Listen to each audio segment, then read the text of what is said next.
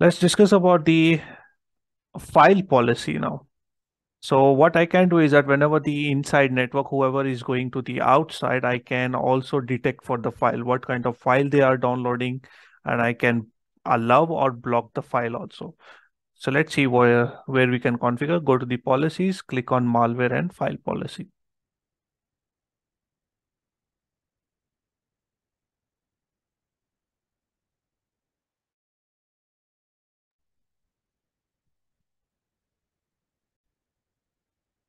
So I click on new file policy and I will say that file and malware policy, FLNML.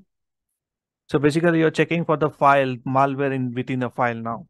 So click on continue. Let's go to the rules and click on add rule now. So you see that application protocol, any HTTP, anything, it can keep it any. Action, detect the files, block the files, malware, cloud lookup, or block malware. So I want to block the malware. So there are different types of malware. So you can select multiple over here, what you want to do here. So I will store files, malware, and I will select the action as the reset connection. That should be fine. Direction, it can be on any direction, upload or download. And what type of files you want to block it. So if you just select the category archive files, so everything will be selected. What type of extension you are blocking now. So if you say that executable files, .exe files will also be blocked now. All right, so you can just click on that one and click on add, and these two categories should be added over here and click on save. So the rules will be it will detect any protocol no matter what, but it is looking for these two categories of files. When it looks for these two categories of files, it will check for the malware. If malware is found, then it will just reset the connection. That's it. And click on save. And again, this is a file policy which will be applied to the access policy rule, not to the whole policy. I will go back to my access control policy and I will click on edit.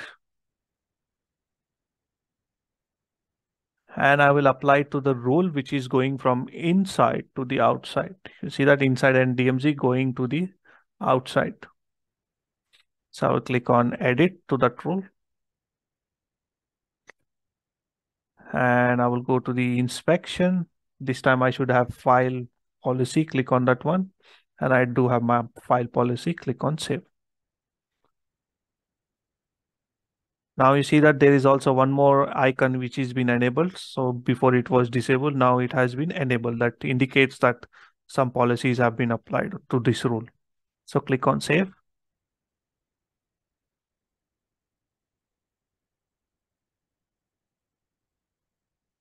So click on deploy and deployment.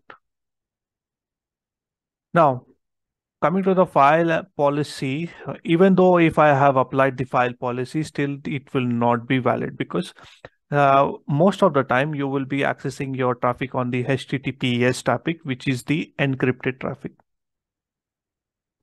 So this is the encrypted traffic. So if it is the HTTP traffic, yes, FTD is able to look into the traffic and it is able to block the traffic. But most of the time it will be maximum time it will be HTTPS, which is the encrypted traffic. So it is not able to look up into that. So the file policy which I applied now is, even though if I have applied, still doesn't make any sense because it is not going to actually look until unless it is the HTTP traffic. So that's where we will come to the SSL decryption. All right. So I hope this was informative for you and thank you.